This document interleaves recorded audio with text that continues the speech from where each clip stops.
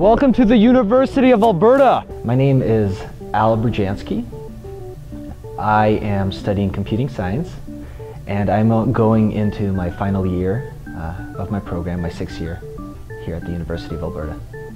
I chose to study computing science because that's kind of what I've always, I guess, been keen to, right? Throughout high school, I've always been into the computer classes, and going to university, it seemed like computing science was the way to go. We are at the office of the Registrar of Information Systems. This is where I am doing my internship.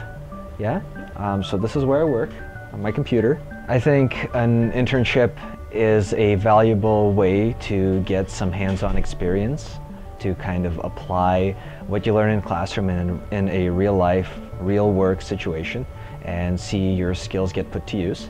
I also think that an internship is a valuable way to get the experience employers are looking for once you're out there and actually looking for a job. I found my internship through my faculty.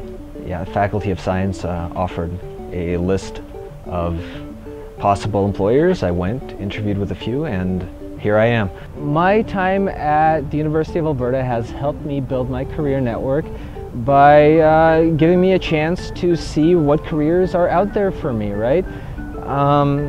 Being in computing science, you get notified if there's a job posting somewhere. You go, you check it out if you want to, right? You see what realistically people are looking for with your degree, and that helps you, you know, figure out what your career network's going to look like.